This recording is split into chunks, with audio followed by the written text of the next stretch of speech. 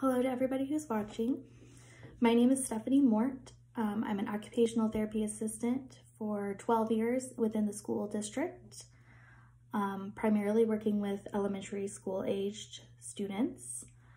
These videos that I'm going to be making on this list are going to be aimed at reviewing uppercase letter formations. We'll be using a multisensory approach and encouraging some developmental gross motor and fine motor strengthening and coordination and all that good stuff. The goal is to just make handwriting fun. We don't want to make it work. Evidence shows that when things are fun, we learn them better. If you received a packet from me, it'll look like this, a folder. Most everything that you need will be in that packet, excluding some basic supplies like things to color with, like crayons, colored pencils, markers, things like that. A pencil or even just a pen is fine if you don't have a pencil. Scissors, glue, just kind of basic school supply stuff.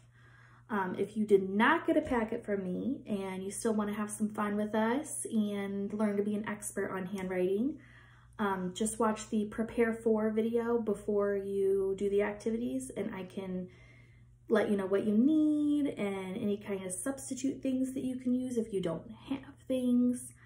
And you'll also have a link to any of the worksheets that we'll be using.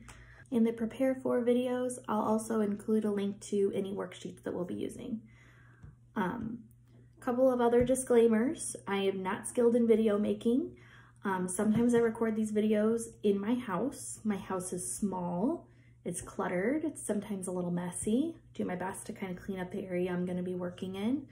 I live with 4, sometimes 5 other adults, and altogether we have 7 pets, including a rabbit that is in this room.